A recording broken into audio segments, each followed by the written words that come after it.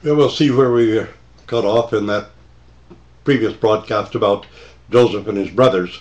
I think I finished pointing out that while Joseph was obviously called by God for some particular service to Israel, to the continuation of that apostleship of the nation in its particular place, nevertheless, he has these revelations of his brothers bowing down to him, and as I said, he was a bit of a conceited twit because he went around boasting about it. And of course his brothers were irritated and upset with him and became more and more angry. They already envied him because he was the father's favorite, but he provoked even more envy. He was 17 years old and immature, and he was not going to be able to fulfill his service to God before he also had gone through sufferings and hardships and been purified. And then, having learned some meekness and humility, he would be able to carry out God's will and fulfill the plan that God had for him in the unfolding of the story of man's fall and movement toward the redemption which was to come through the promise of God in the fullness of time. So Joseph is seized by his brethren, thrown into a pit, and at first they wanted to kill him, but I believe it was Reuben, if I'm not mistaken, who intervened, suggesting the brother just sort of throw him into a pit and abandon him. Well, Reuben, of course, intended to rescue him later. But meanwhile, while the brothers are having their lunch, along comes a caravan going into Egypt to trade. And the brothers decide to sell Joseph into bondage, and that he would be carried away into Egypt.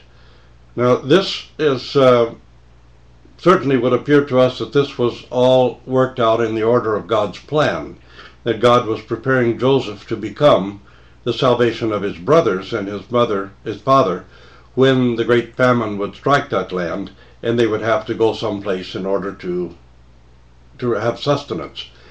It seems that the holy nation also, in order to serve God's plan at all, would have to go through suffering and humiliation to come to some kind of meekness before God and be suitable to be apostles, to the apostleship that they had in revealing the one true and living God to the nations. Well, Joseph has to go through this same sort of purification and suffering. It's easy to see how this applies to us as well, because very often as believers, we're Orthodox Christians, we can fall into a kind of conceit and a kind of arrogance and a kind of self-assurance. And it can happen to every single one of us.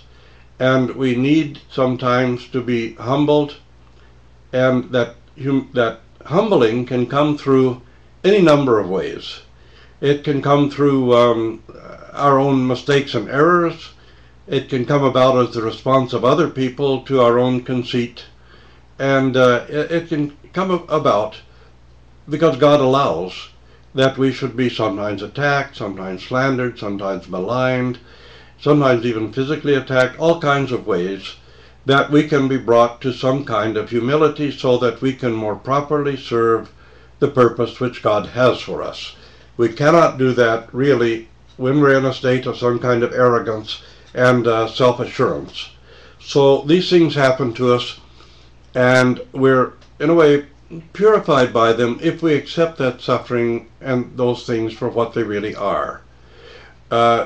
We sometimes react or overreact to them, but when we learn not to react and overreact, when we learn to accept the kind of humbling that comes to us, then we can experience a kind of purification, and we can more completely fulfill God's will and God's plan for us. But as a matter of fact, in so many aspects of life, we often need to pass through some kind of failures or some kind of humbling experiences in order to make us better people and to make us true followers of Jesus Christ. So these things come upon us as much as a blessing as something negative. We don't suffer just because God likes to see us suffer. We have to be allowed some failings and weaknesses and things because of our own fallen human nature. It's the only way to bridle our energies so that they can be used in a proper and appropriate manner. And so this often has to come to pass as we struggle to, first of all, struggle to be servants of our Lord Jesus Christ and followers, and also so that we can be of some use and benefit to other human beings.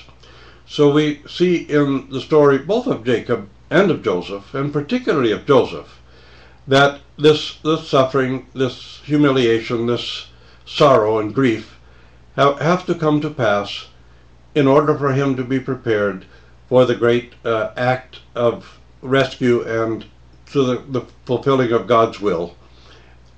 As a part also of the humbling of the holy nation, the humbling of Israel, and preparing them to become the nation in Canaan and to be the witnesses to the nations about the one true and living God.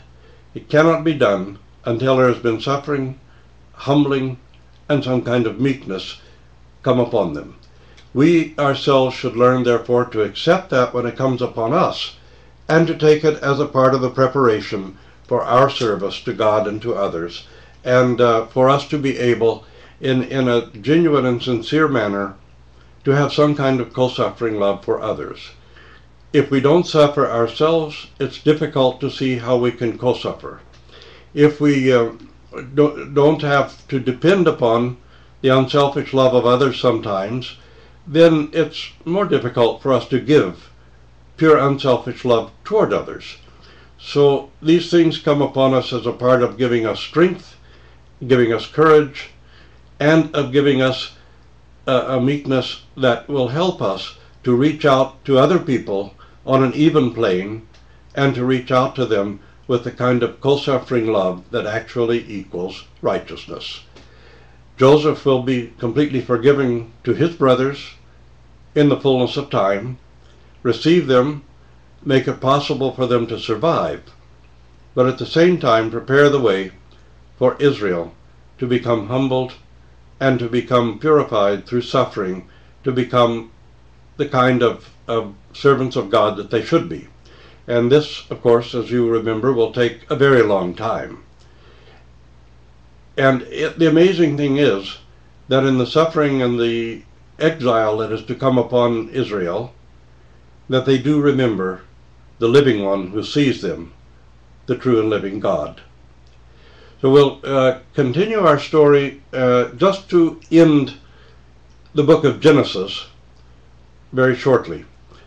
I think one more broadcast. And someone wrote and said they're anxious to hear about the story of Caleb. That doesn't come along until the book of Numbers, so it will be a little while before we get there. But in any case, this will bring us almost to the conclusion of the book of Genesis. I only want to point out that the book of Genesis begins with the creation, and it begins in paradise. It begins in paradise, but it ends in a coffin in Egypt.